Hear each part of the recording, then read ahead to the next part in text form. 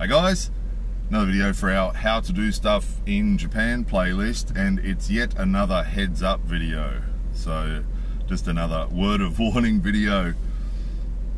It's prompted by a message that we got, a really long message that we got from a guy this week, an American guy who's living in Japan, teaching English, described himself as a middle-aged guy, and he told a long story about how he was at a convenience store, or outside a convenience store, and some young Japanese guy was there, and the young guy spat, apparently, which is a bit rare. You don't sort of see a lot of that in Japan.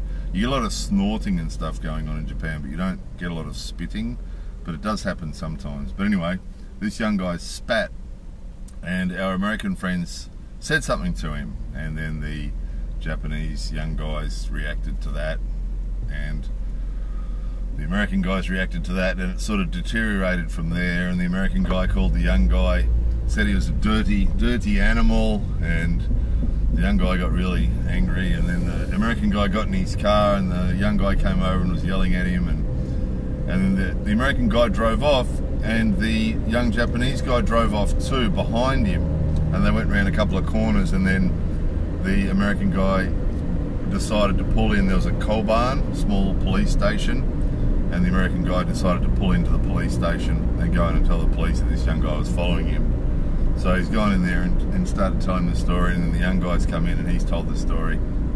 And it ended up with the policeman, two policemen, yelling at the American guy and telling him that he shouldn't be calling people names on the street, and that he shouldn't be making trouble, and then the American guy said he didn't quite understand what they were saying because his Japanese wasn't very good, and then they told him that he lives in Japan, he should be speaking Japanese, and it just got worse and worse and worse. And the way it ended up was that, by the sound of it, nobody had committed a crime. So at the end of it, the police took their details and copied the American guy's foreigner card and sent them both on their way. But the American guy was feeling really bad because he thought that he was getting treated unfairly, and that he copped a serve from, the young guy and from the police, and that the young guys didn't seem to cop anything from the police at all. And the end result for him, though, was lucky in that it hadn't deteriorated further. And we've talked about this on previous videos, and we've warned about this before, that you just cannot get involved in any conflict in Japan. You just cannot get involved. A lot of us come from cultures where if we see someone behaving badly, or for whatever reason we feel we can express our opinion, we can say something, well, I'm going to tell him, And a lot of us come from cultures where that sort of behaviour is sort of normal, or not normal maybe, but it's more acceptable. And for a number of reasons, we just can't do it here. So there's a number of reasons. One is that in Japan, maintaining the harmony is the key. And as we've talked about on previous videos, if someone else behaves badly, in some of our cultures, someone behaves badly, you can tell them they're behaving badly. In Japan, that's not seen as a civilized reaction. In Japan, it's seen that if someone behaves badly, that the way to respond to that is just ignore it. And you'll see it all the time. Somebody in the traffic here will start cutting in and out of cars. And I mean, there are dickheads in Japan. It would be wrong to give the impression that you don't come across dickheads in Japan, because you do. There are some badly behaved people in Japan, but probably less than there are in other countries, and they're probably quieter. So you don't hear them or see them as much, but they do exist, and you do come across them. You might see a young guy outside the convenience store spitting on the ground, or the guy cutting in and out in the traffic. You do get that sometimes, cutting in and out on the traffic and cutting you off and hitting horns and driving too close behind you. And it does happen. It's probably less common than it might be in some other countries, but it does happen. And when it happens, you just have to let it go, because that's what the Japanese people do. And that's why road rage sort of doesn't really happen here, because you don't get two people doing that behaviour. In a lot of countries, one guy starts cutting in and out like that, sooner or later someone's going to call him a dickhead and wind down the window, and they'll end up with a fight, and then you've got two people in confrontation. Whereas the Japanese way of doing it is nobody says anything, and they just let him do his thing. and there's no conflict. He just goes through the traffic and he does his backwards and forwards and cutting people off in and out, and then he disappears off into the distance. And there's no conflict because nobody's calling him out on it. And you know, the end result is that there's no conflict.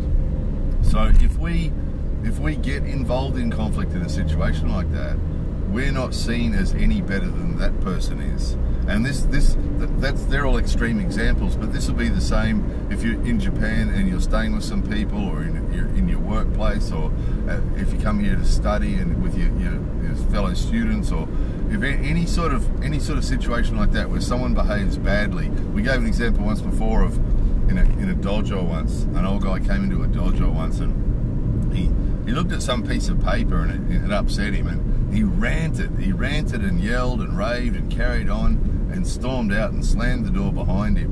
And because that sort of behaviour is really rare in Japan, it's very, very rare to come across something like that. So it was a bit of a surprise, but not one person in that dojo reacted. Nobody commented, nobody reacted, nobody turned and said, "Oh, what a dickhead," nothing.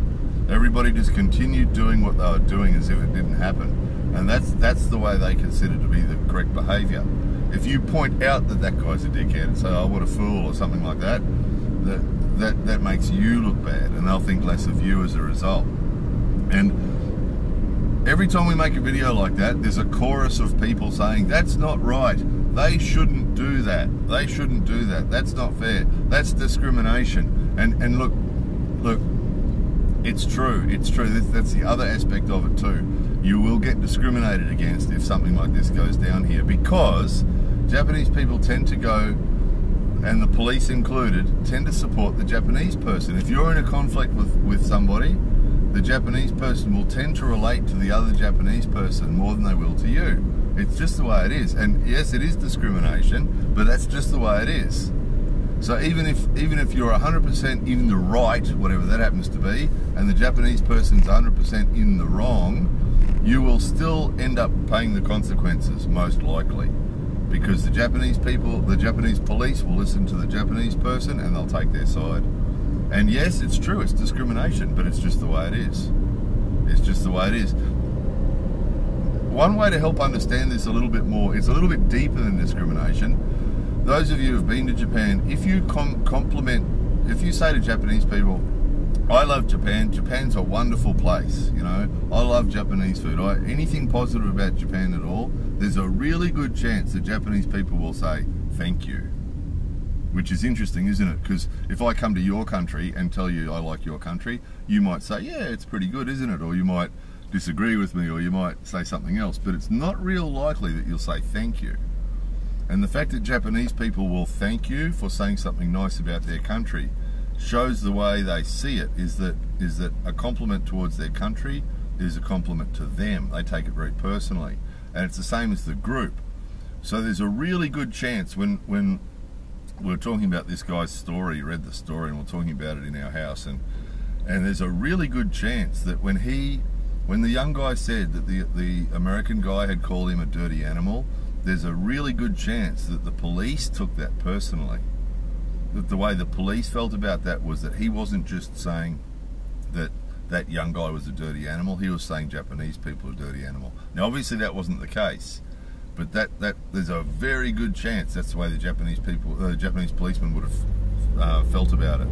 An example of that is, I remember years ago watching TV once with some Japanese friends, and there was a guy on TV, and he's still on TV now. Some of you who watch Japanese TV might know this guy, but he's got really big ears that stick out at the side. They really stick out, and a really round face. And the bottom line is that he has a face like a monkey. He really does. If you took his face and superimposed it over a monkey's, the shape of his face and his ears and the whole thing, he really looks like a monkey, right?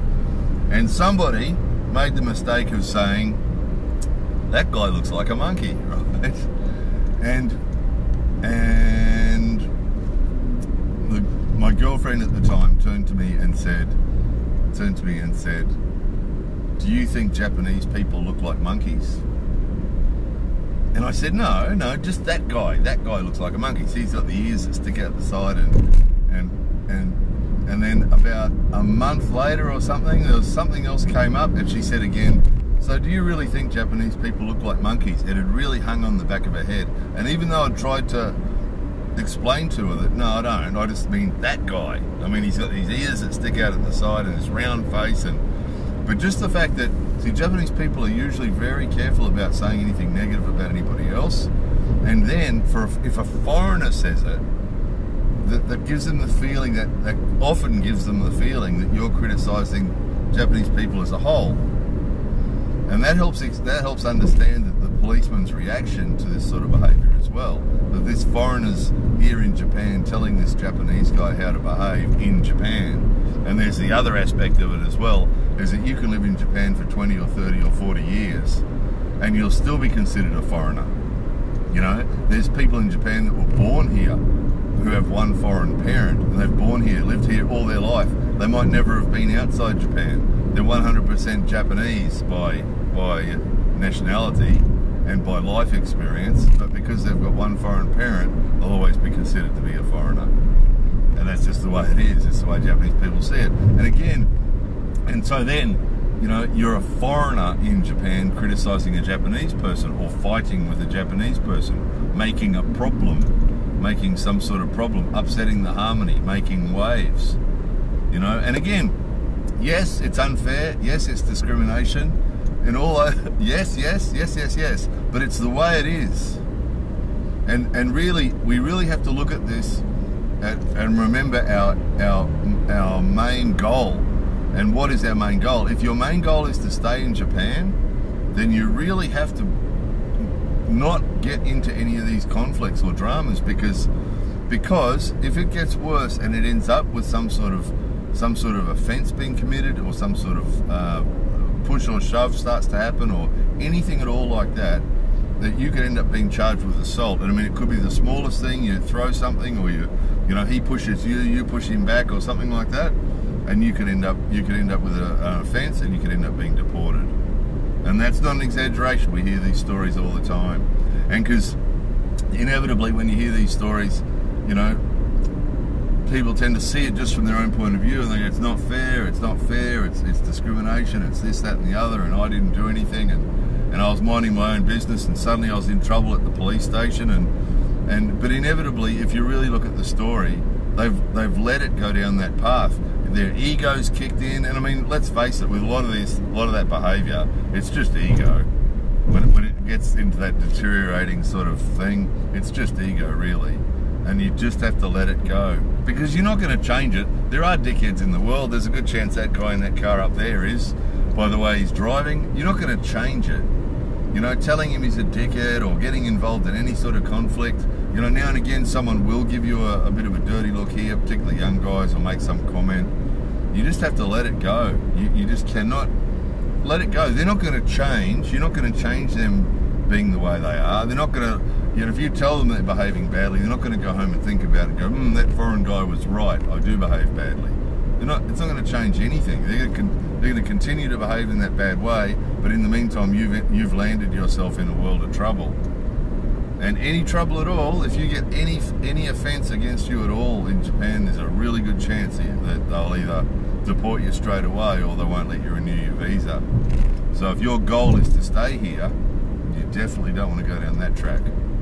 And as we've talked about before, you really don't want to end up in a Japanese jail either. So, you know, there's no point in complaining. There's a lot of this stuff that we've made videos about, and, oh no, that's not right, they shouldn't do that, and that's discrimination, and that's not fair, and you should stand up and protest against that, and you should do this and you should do that. Well, no, we're not going to do that, because we know that's a waste of time. You know, other people can do that if they want to. If other people want to fight for their rights and they want to stand up for their freedoms and all that sort of stuff in Japan as a foreigner, they can do that if they want to. But, you know, we're not doing it because we think it's a waste of time. You know, we've talked before about changing things in Japan, and, you know, Japanese people can't change things in Japan, even if they wanted to, which most of them don't. But even if they wanted to change things in Japan, they're not going to. And a foreigner's got no hope. You know, they'll listen. We've made a video specifically about this before. Japanese people will listen to what foreigners say. They'll go, oh yeah, and then nothing will change. They'll even tell you they agree with you and they understand and you're right. and then still nothing changes. So, you know, and all those things that we think in our own countries about how, you know, if you've done the right thing and that, you know, the other person's at fault, that it'll all work out and you'll get some justice and you'll get a lawyer and you'll get this and you'll get that. Nah, no you won't. No you won't. You just cannot win that fight. The only way to win the fight is to not get in the fight. Is just to stay out of it. Just let it go. Let it go, walk away. And it's hard, it is hard. What tends to happen, and I do feel for our American friend there, because when you live here for a long time in particular, it does wear you down sometimes, and you do get tired of letting things slide and keeping your mouth closed. And there's a lot of things that are really hard about living in Japan for a foreigner, and for Japanese people, but particularly being a foreigner. There's a lot of things that are really hard about living here. And it does wear you down, and there's some times when you're tired and you're not expecting. You can just imagine our American friend there, you know, he's had a big day, he's come out of the convenience store, he wasn't expecting a drama, and then he's just made a comment and it's deteriorated, and suddenly he's found himself in this big drama in a police station. No way he saw that coming, you know. And it's easy to imagine how that could happen to you, and that's why this video's been made, is that you just got to be really aware of this in Japan. If you know, when you're expecting some sort of difficult situation, you can sort of mentally prepare for it. But where you'll get caught out is something like this.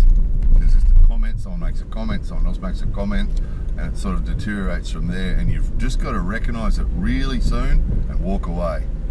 You know, our American friend there, it's really done him a favour, because the end result was nothing permanent. You know, he didn't end up in any permanent trouble or anything. He came away feeling bad, basically. He felt he'd been dealt an injustice and it was unfair and he'd been discriminated against, and it was a very unpleasant experience, obviously.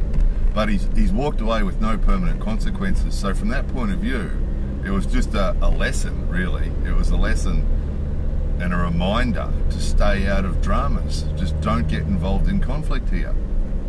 You know, it's just not worth it. It will end badly for you. And there's a million examples of this. You hear it all the time. We've had emails from people like this before, and they'll tell us that, oh, it was just, you know, it wasn't me, I wasn't doing anything, and suddenly there's this big drama.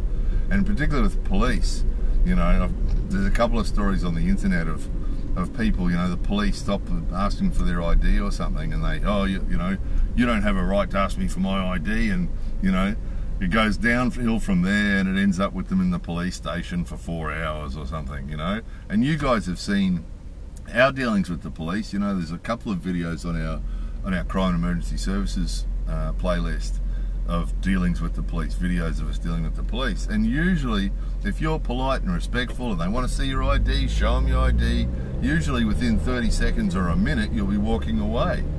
And it's usually a very pleasant experience. We've never had a negative experience with the police, because stay out of trouble. And then if for some reason we're talking to the police, they do random stops here for different reasons. If they do that, you just talk to them nicely, give them your card, give them your ID, talk to them, and, you know, a minute later you'll be on your way again. It's all good, you know. But there's one video in particular on the internet. I'm not going to show you guys because it's not, don't want to encourage it. But there's this guy, he's just basically walked himself down a deep hole. Someone sent us to us a while ago and said, what do you think of this? And I was just like, well, he got what he deserved. You know, show us your ID. I'm not going to show you my ID. I don't have to. I don't have to do that. Here it is. All right, here it is. And just all attitude right from the start. And it went downhill, and it ended up with him spending 4 hours in the police station arguing about his rights and all this sort of nonsense. Whereas in actual fact, if he'd just gone along with the flow, he would have been out of there in a minute, or he wouldn't have been out of anywhere. He would have been on his way, walking down the street, continuing down the street a minute later. But instead of it taking a minute, it ended up taking hours and being a huge drama, you know? So just the bottom line is, guys, heads up, don't get in any dramas in Japan. If anything starts to happen, any sort of dramas at all, just walk away. Walk away. Put your hands up, say, okay, and walk away. Walk away. Show that you're being passive and that you're not being aggressive and that you're not having anything to do with it, and just walk away. And then any witnesses will be able to say that's what they saw. You know, if you indulge in any conflict at all, you're going to end up paying the price. You know. Anyway, there it was. There it was. A sad reality, but nevertheless, the reality. More videos coming soon.